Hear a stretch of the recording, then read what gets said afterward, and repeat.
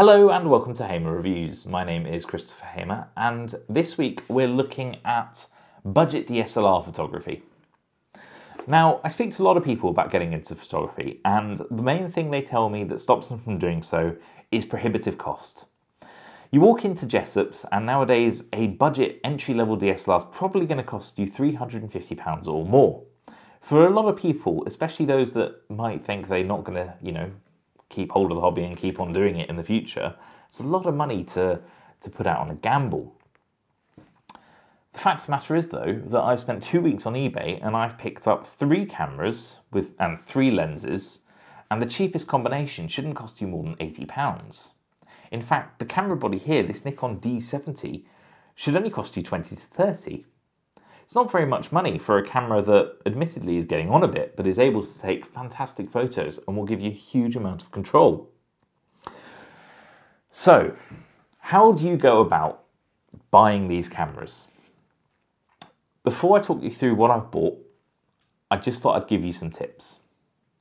The first thing is, I'd say don't get yourself into a bidding war.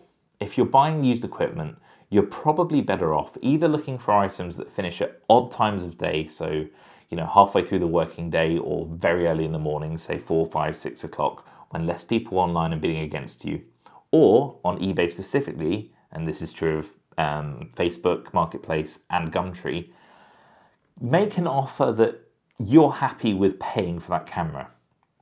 I'd suggest using eBay's sold items feature, which lets you check the price that items have sold for in the past in order to give you an idea of the current market rate. And make a point of not spending more than that. You don't want to get caught out spending more money than the equipment is worth. Because one of the things I really believe in is all of this equipment could be sold tomorrow on eBay, and after fees, I reckon I wouldn't lose any money at all. So you've gone on eBay and you say to yourself, I want a Nikon or Sony or Canon DSLR. Do some research about the cameras that you see available for the price point that you're willing to pay. Check reviews. All of these cameras are old. There's hundreds of reviews on the internet, pretty much for each of these cameras. And you'll be able to find easy ones at places like DP Review, dare I say Ken Rockwell, though I really don't recommend them. And get a general gist of how well the cameras did, any issues that you need to look out for. It's very much like buying a used car. Once you've said to yourself, well, my budget is, say, £100, have a look at the cameras that are sold.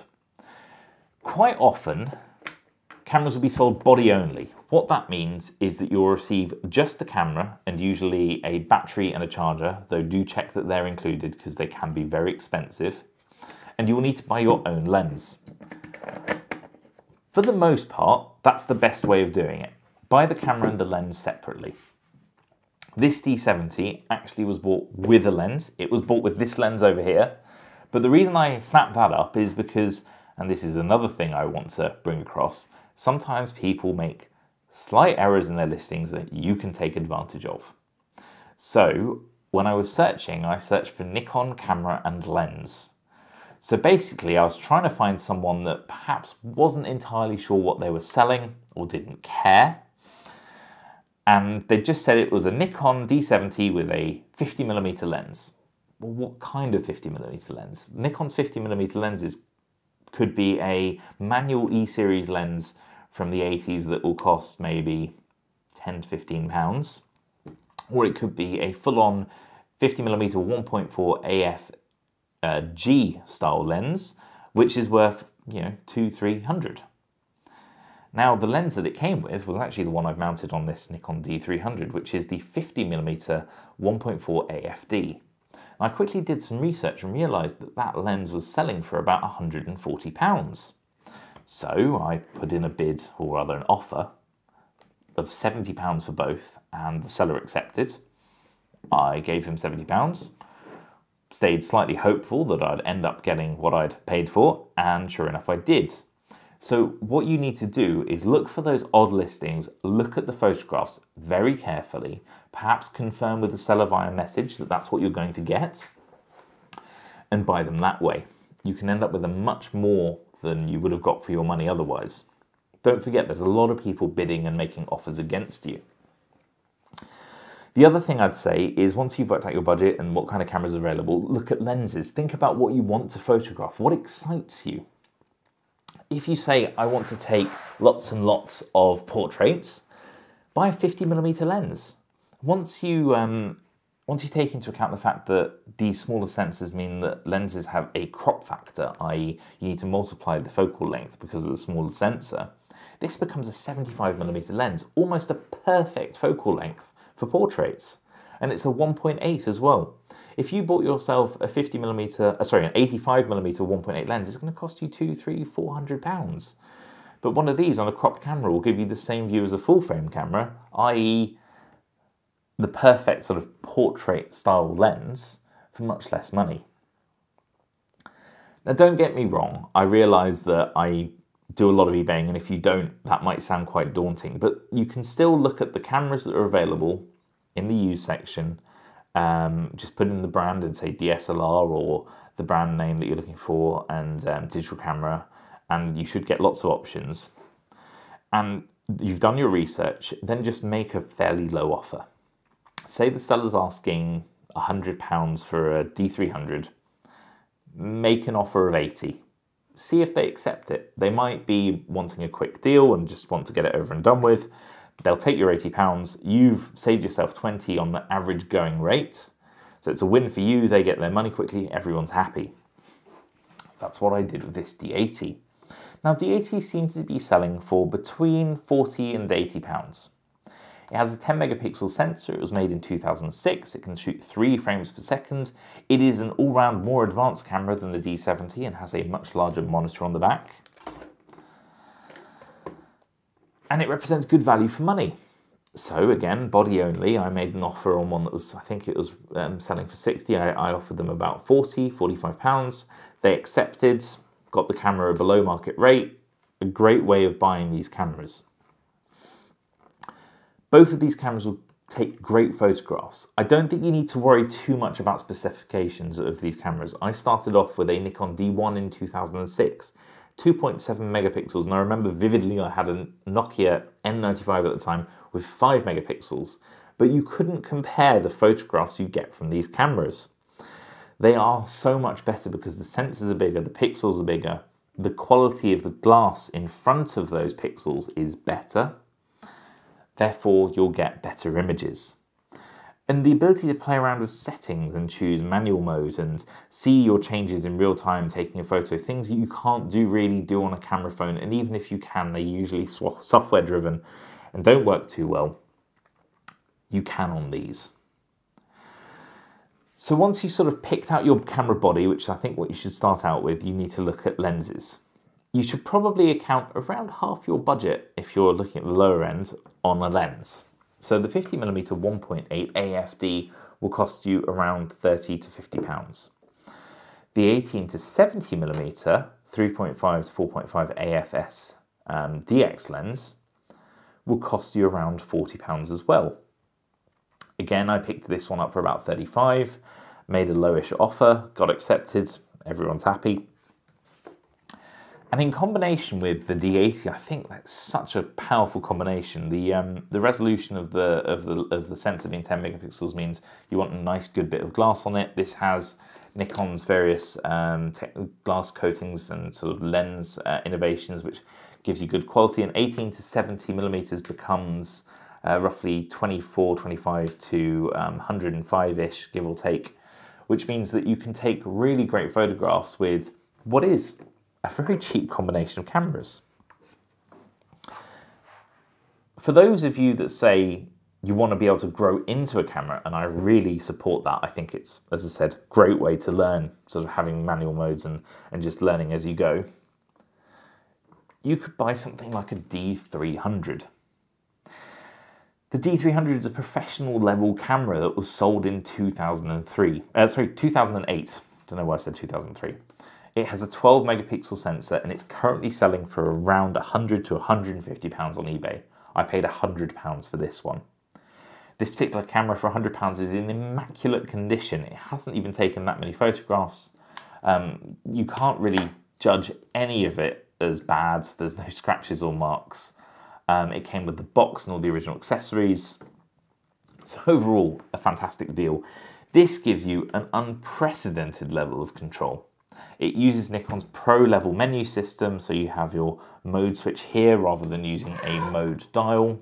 It's a little bit more advanced to use. I think this is going to take you longer to get used to if it's your first camera, but, and I can't stress this enough, every single one of these cameras has a fully automatic mode. In this, it's P for program modes.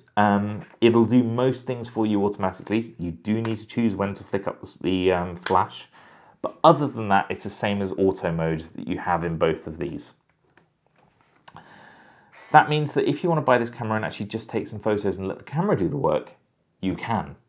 But when you want to actually sort of sit down and learn what the different settings do, what the aperture does, how the shutter speed affects your images, you can do that with these. It's something you just can't do on most point and shoots, most bridge cameras, and definitely not mobile phones.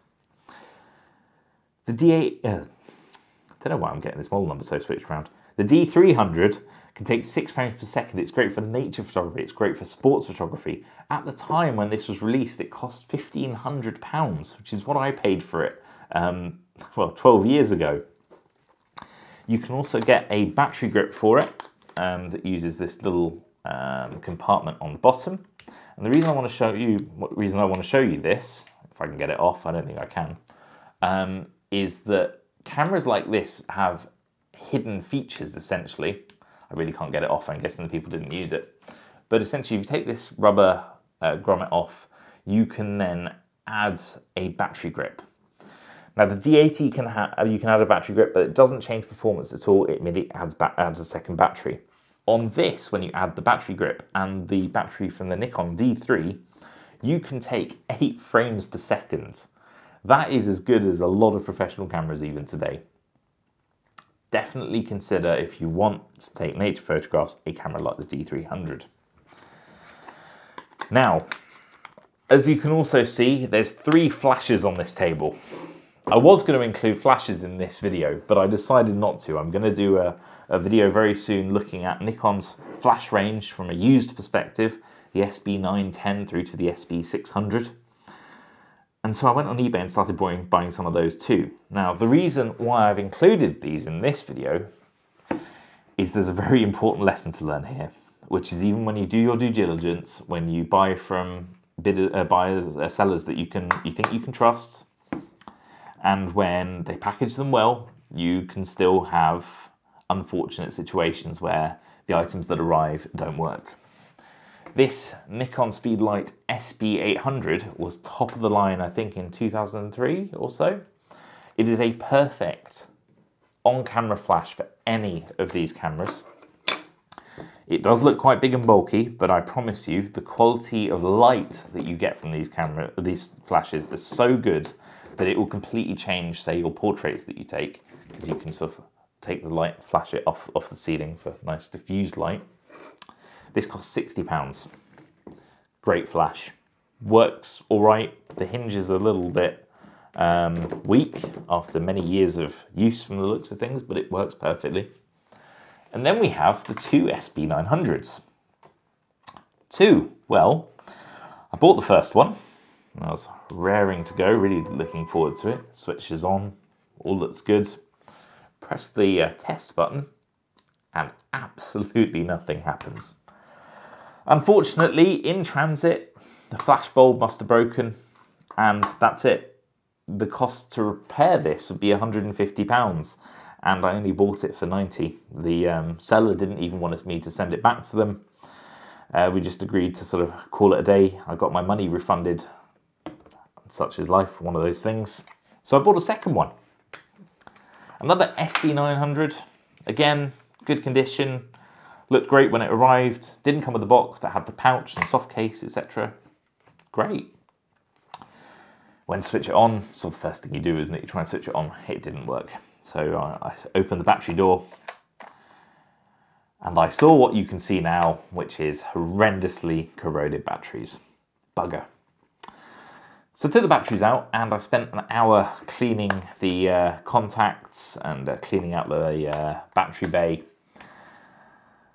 It would start up, but something's broken in it. It will flash by itself whenever it wants to. it won't really talk to the camera. Completely bust. So I spent £200 on flashes. These two are 90 to £100 each. Both of them don't work. I've had my money refunded. So it's not like I've lost out. I do feel sorry for the sellers, because I genuinely believe that neither of them was trying to rip me off. They just both, one didn't check the battery compartment and the other, it was damaged in transit. But you can have problems like this happen. There's no reason why this couldn't have happened to any of these cameras. So make sure you buy from sellers that you can trust. The best way on eBay is buying from people that have, say, at least 50 feedback positive, with recent transactions that you can sort of tell they know what they're doing. And even then, when things go wrong, be ready to, potentially dispute the transaction with eBay, tell the seller honestly what happens. I always share photographs if I can. So with the corroded one, I sent them a photo as I went, and I sent them the first photos going like, this is quite bad. There's clearly something gone wrong here. Sent them more photos as I went, and they were very, very apologetic. But they can go wrong. So the thing I'm trying to bring across here is, do your due diligence. Don't buy a camera that says parts are not working. Make sure you buy one that says used in good condition. Look at the physical condition as well, and actually perhaps that's something that's worth spending a few moments on. On each of these, I've looked for cameras that don't show much wear. So this D70 had the screen protector in place. The screen protector is in good condition. I couldn't see any scratches on the photos that I looked on eBay. The screens all look good. The black finish looked good. It hadn't been scratched away. The corners, especially around here, look good. So I knew that this camera was in relatively good condition. So that was fine. Again, the D80, the exact same again. Looked around all the edges on the photographs. They all look good. It didn't look like the camera had been mishandled. There were no knocks or bumps. That's exactly what you're looking for. And the D300 is literally pristine. It's unbelievable. It looks so much better than my D300 even did after a few months. There's no knocks, scratches, bumps. Like, this is a magnesium alloy body, so completely metal. Yeah, honestly, it's unbelievable how good condition that camera is. Same thing with the lenses. Make sure that you're buying one that doesn't have much sign of use, because if there's one that looks like it's been used and abused, it may well not give you the best photos anymore. But again, all of these very cheap. Like, this combination would cost you 200, maybe £240 for the camera and the lens. That's a 50mm 1.4. The D80 with the 1870 is going to cost you maybe £100 or less. And the D70 with the 50mm 1.8 is going to cost you £70. That is not much money for a lot of camera. Again, these speed lights cost £300–400 when they were new. This SB800 cost £60. The SB900 costs £90 to £100. The SB900 is a pro-grade flash from about 10 years ago. Like, this has a lot of life left in it if you buy one from, say, a hobbyist or enthusiast that hasn't abused it. It has great features. Like, I can't bring across, that's so much bang for your buck. Like, if you went out and bought Nikon's latest and greatest flash, the SB5000, it will cost you over £500. Even if you buy the SB700 that's been around for years, it's still going to cost you £200 to £300 new. That's a lot of money. Buying used equipment can save you so much. That is what I'm trying to bring across with this video. If you spend some time, and you need to spend the time, so if you want to do it, make sure you have time to research, make sure you have time to search on eBay. None of these were the first ones I saw. I spent time over the course of 2 weeks looking at listings, looking at buyers, trying to understand what the market was doing, because it does fluctuate quite heavily. When a new model gets introduced that replaces these older models, so even if they're several generations out, it kind of knocks everything back one generation. So when you get, say, I mean, at the moment, the D500 is essentially the replacement for the D300 and D300S. When that gets replaced again, if it does, I would expect the price of the D300 to drop again. The D80 is probably close to rock bottom. I think at 10 megapixels it sort of still holds its own. I think that's the spec that's helping it hold its value. But sort of £40 to £60 is not much money for a camera like this. But it might still go down to, say, 20, 30 perhaps. in the future, and the D70 is at rock bottom. I don't think you're going to get a DSLR for much less than this. Yes, it's the first generation of Nikon's DSLRs. Yes, it doesn't have great low light performance. But if you're taking photos in bright daylight, family days out, portrait sessions with friends, just trying to learn, investing £60 or £70 on a combination like this is just great and so much better than spending your money on even a used compact camera. The thing that makes these work is the size of the sensor and the electronics that process the images. That is what you're paying for. You're paying for the technology.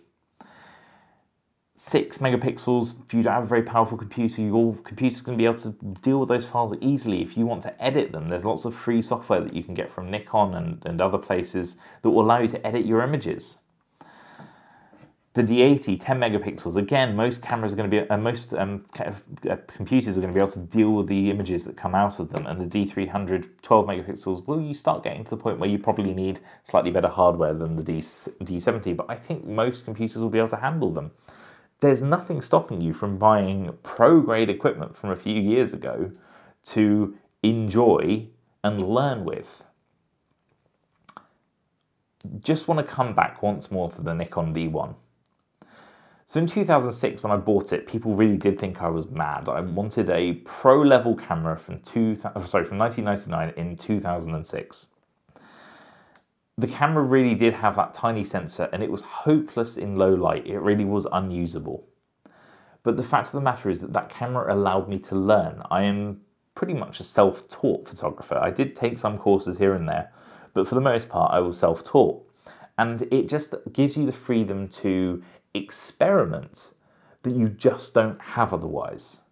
And that Nikon D1 could take, I think it was around 5 frames per second. It had all the same manual controls as this did. It didn't have the great big screen and the menu system that these have. But it was a great way to learn.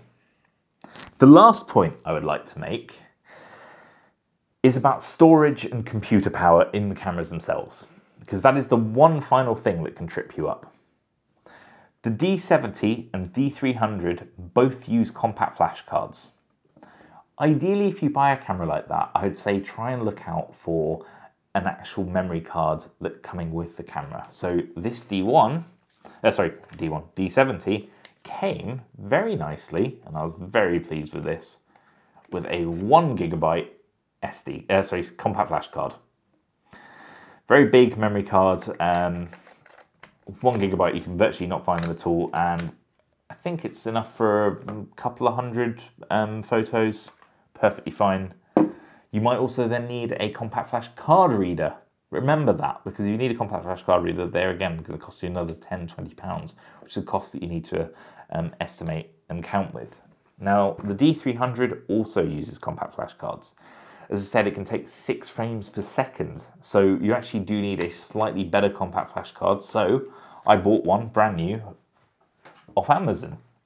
This is a 16 gigabyte SanDisk Ultra card, and it costs £16, so £1 a gigabyte.